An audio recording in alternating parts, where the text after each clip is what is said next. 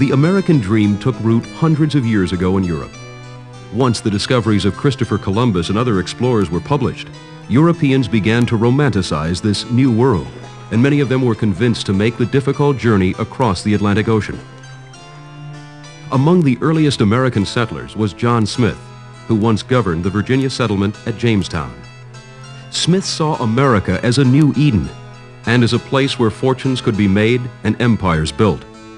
No matter how difficult the actual experience was, John Smith helped keep the dream alive by reporting to Europe accounts such as these.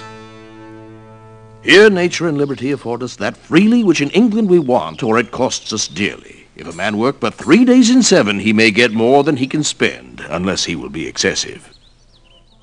While many like John Smith came to seek their fortunes, many others came in pursuit of different dreams.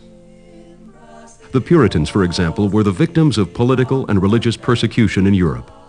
They came to America in order to practice their religion in peace and to make an example of themselves to the world. The Puritans dreamed of creating a model city, and through great effort and perseverance, they realized some parts of that dream. But from the beginning, the American dream contained contradictions.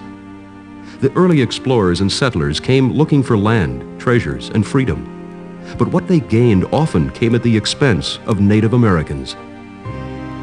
As more Europeans came to this continent, Native Americans were pushed off the land they had lived on for centuries, the beginning of a tragic pattern that would continue for over 300 years.